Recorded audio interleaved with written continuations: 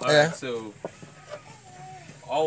what agricultural forest is all about is the movement of farm produces from the farm gates to the urban market.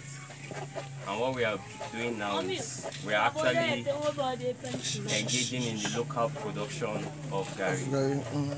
So Garri is produced from cassava and it undergoes so many processes of washing, dehydrating, the water, that's the watering, the water of the cassava paste. Cassava, then pressing, from pressing down to the stage of frying.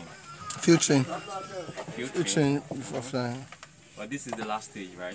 So at this stage, you have to fry the Garri, and after frying, you let it cool down before you buy. So it comes with a price. It all comes with, you know, it all comes with what's it called now? It's effort. So when all of this is done, what we want to do is ensure that we can bag this in tons and transport them to the urban markets for ready sales. Everybody knows say Garri, everybody they chop Garri. Who know they chop Garri? Nobody know. Wahala for who know they chop Garri. Wahala for anybody.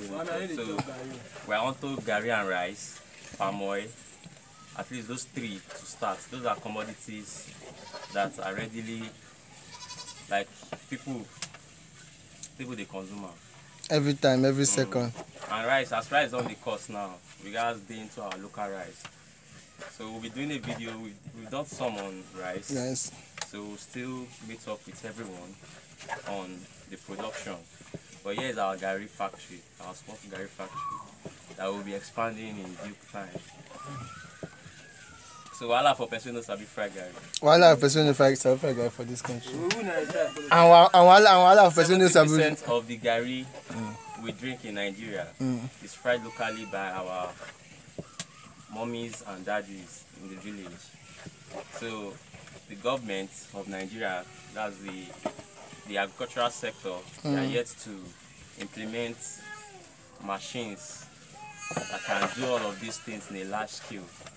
And it is our own belief that we as reasonable people and solutionists, we can achieve this ourselves. And why we do, those reasonable people who are in government positions can step forward to financially aid what's it called, food processing, distribution, ensuring food security. So there is need for infrastructure. Yeah, definitely. From government. There is need. So much. And maybe other non-governmental organizations that are concerned about food production, food distribution, and food sustainability. This is something every child should be able to do. You understand? Yeah. Like we should know how to produce our food so that we can reduce the poverty of hunger and starvation in Nigeria. If we don't do this, if you can't do this, you will probably be stealing. Of course. If you don't have work. Or you be Yahoo. Or you be doing Yahoo. That's stealing too. Or you be doing Olosho. That's stealing too. That's stealing too. Yeah. Yeah. That's stealing too. Yeah, everything is stealing. It's stealing too. Church, you go open church, they deceive people. That's stealing too. If you don't me, that's stealing too. I'll have a enter video.